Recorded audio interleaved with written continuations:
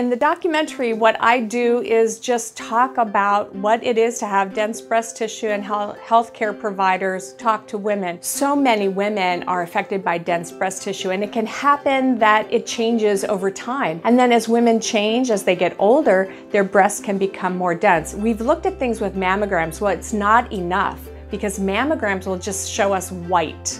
And dense breast tissue looks white. So looking for breast cancer in dense breast tissue is like trying to find a snowflake in a snowstorm. What I liked about this technology was that it was another way of looking, and it used a different kind of model to say, wait a minute, how can we look differently for breast cancer in dense breast tissue? For me, I get goosebumps because this is a game changer.